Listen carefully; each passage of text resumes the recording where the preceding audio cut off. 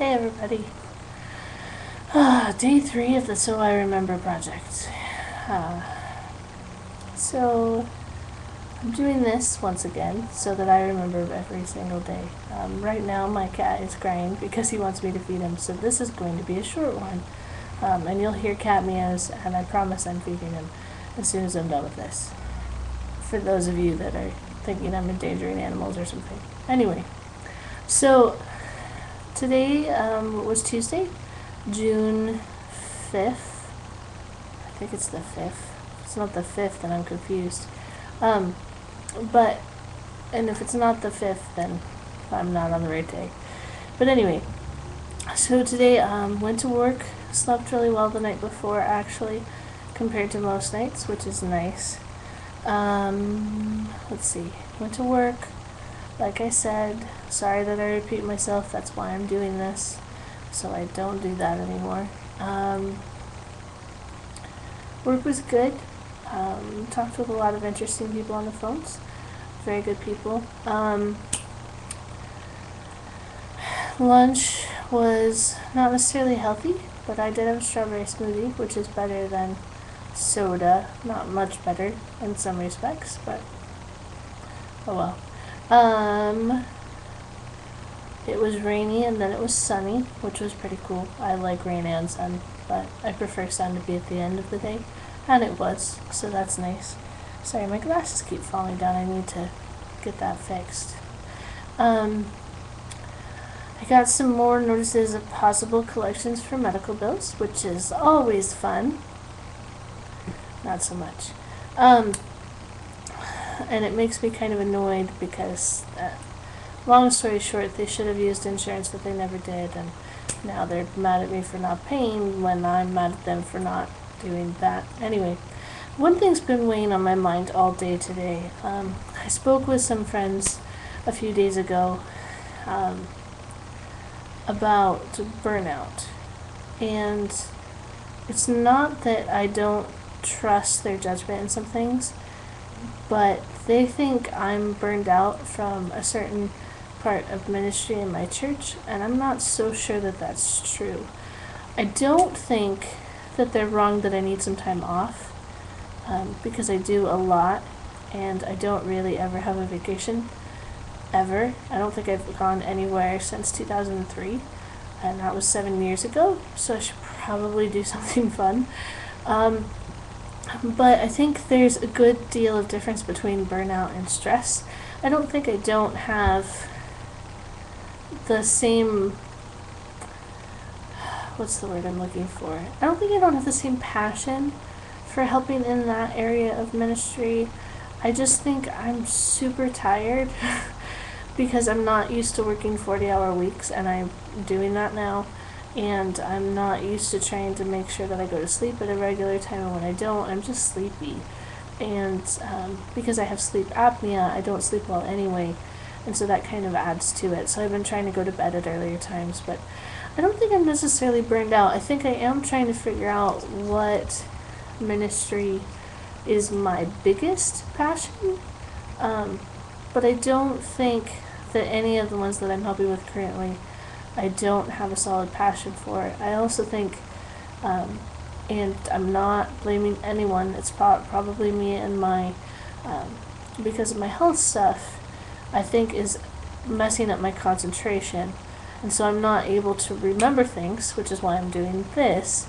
And so I think that's become a factor within trying to remember the things that I need to do, and then not having the communication, or not remembering the communication between me and those people, and therefore they think I'm burned out when really I just forgot. And I think it's just a simple problem of forgetting things. But it has weighed on me a lot today, wondering if they're right or if it's just stress, or I think it's more just stress and health stuff interfering with what I like to do. And it kind of hurt my feelings to be told that they know the signs of burnout and they are able to tell. I'm sure they do. I don't doubt that they're trying to help me. And I think the time off will be nice, but it kind of feels like mandatory time off, not like I chose to take the time off. And so that kind of rubs me the wrong way. I don't like being told that I need to step back. And granted, that's probably something I need to work on too. But I wish it was my choice. And in some respects, I feel like I can't do that. But that's because I'm worried that they'll be out a person and need someone to fill in that gap. But we're trying to figure out ways that I can have time off, I think, and have somebody fill in that gap so that there isn't. It's not that I don't think anyone else couldn't handle it, but I do really like what I do, and I like it to be professional. And then I just worry that whoever steps in, it's not going to be the same level of professional. But that doesn't necessarily always matter. As long as it gets done, usually that's good enough. And God will give them the amount of professionalism or skill in order to get it done, and I need to not worry about that. And I do get a little worried that I need to be there, but not in the sense of everything will cave in if I'm not there. My church has changed a lot, in the past few months, and I think part of it is I don't necessarily always agree with their decisions, but I'm not, to be honest, my view of church is not you have to agree with everything that's going on in a church in order to help it. I'm just there to help the kids and to let them know that God loves them and I love them, and not in a weird way, just to let them know that there's somebody out there that cares when they think that nobody else does, because I know I've needed that a lot in my life, and I think it's been through church and community that people have shown me that. Anyway, I'm way over my time limit that I usually set for myself, so my apologies. And the cat is like, seriously, feed me. So I'm gonna go, but that's really what I've been thinking about a lot lately today. I just don't think, it feels more like a mandatory timeout than here we want you to have this time to reflect and to think and to, it feels like they don't think I have a passion for the ministry, and maybe that's not what they meant when they were trying to help me out, and I'm taking it the wrong way, but that's what it feels like today. And so I'm trying to pray and make sure that my goals and my passions are aligned with what God wants me to do, and also pray that I just figure out which is my biggest passion and what I can do really well. Sometimes I get scared of being passionate about something because I'm afraid I'll fail at it and everybody will laugh at me, and that's kind of silly.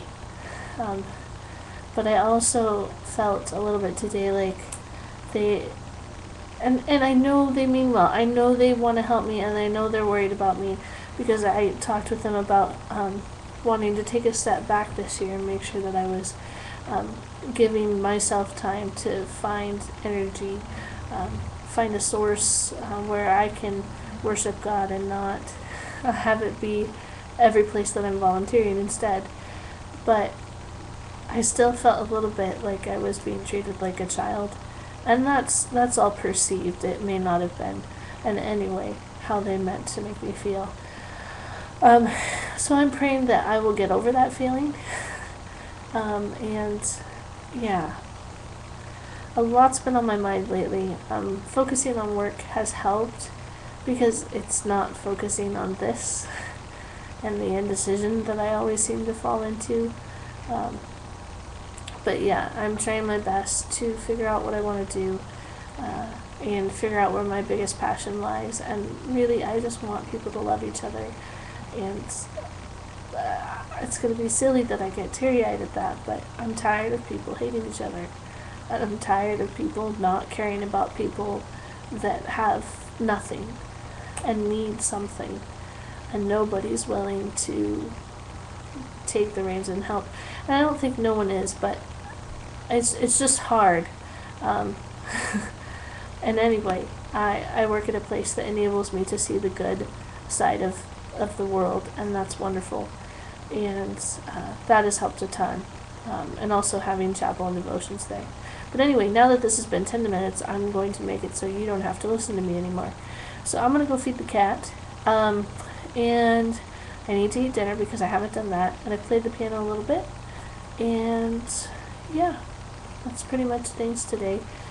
Thanks for listening, and I appreciate any views or any info or contributions or comments or whatever that you want to give on the subject. I would appreciate no religion is bad comments. You don't have to agree with religion or church or anything. That's not what I'm saying. I'm just wondering if sometimes people are mistaken when they think you're burned out when you're passionate about something. Maybe it's just stress and you're tired and outside stuff in life is just coming up that's making it hard for you to focus. So, that's my rant for today. Thanks.